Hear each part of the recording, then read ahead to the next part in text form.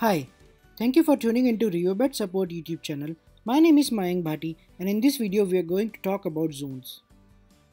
So this is gonna be our agenda for today. First, we'll talk about what is a zone in SteelConnect world, how to create and delete a zone, different settings at the zone level, followed by a quick demo. So let's start with the zone overview.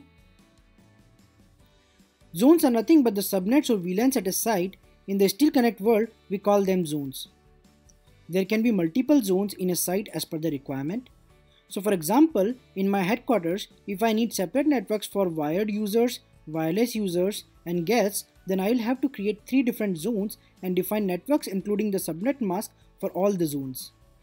For each zone, there will be a gateway defined with last octet as .1 by default, which can be changed accordingly. Also, VLAN tag is assigned to each zone from the VLAN pool base starting from 1000 by default.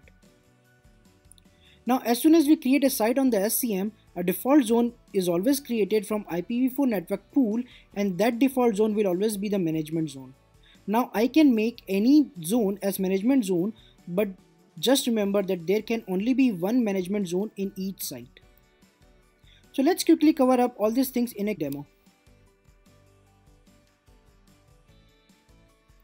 All the zone related settings are found under network design and zones.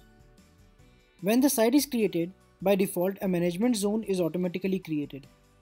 As you can see here, there are 2 management zones, one for each site. We can create multiple zones from here. Select the site where this new zone should belong to. Name the zone if it is wireless LAN, wired LAN, or guest zone. If it is for guest, then it is recommended to flag it as a guest zone from here. This enables the optional guest portal when the zone is broadcasted, and it also enables some special security rules for the guest traffic. You can define the network as per the design, or you can let SCM create for you automatically.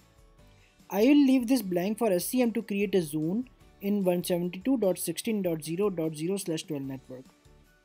You can also change the gateway assignment as manual or automatic. I am going to leave it as automatic for now. Next, I can select the appliance as default gateway for this zone. I can leave the VLAN tag field blank and let SCM assign it for me. Once I click on submit, a new zone will be created. Now, in order to delete a zone, select the zone and use this drop down menu item to delete it. I have already created one guest zone and one zone for wireless users. So let's cover both of them one by one. Under guest zone, I can only see there are 3 tabs. This shows our IPv4 network default gateway with the last octet as .1. I can also enable or disable IPv6 and select which gateway will be the default gateway for this zone. Under settings, we can edit the name and VLAN tag. And under breakout, we can configure internet breakout settings for this guest zone.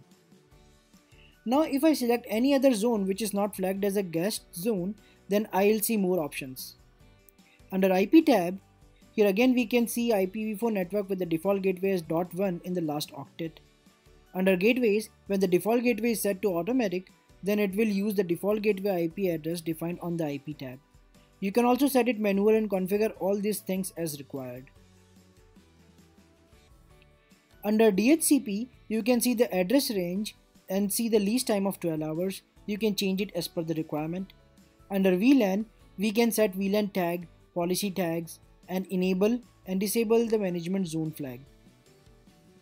Under WAN Auto VPN, again we can configure internet breakout and VPN membership. Under settings, we can edit the name of the zone, enable or disable ICMP traffic in this zone, and also add third-party routing. Under additional network, you can run several IPv4 networks in the same zone. Last but not the least, under discovered networks, we can see the network learned from routing protocols. Thank you for watching this video.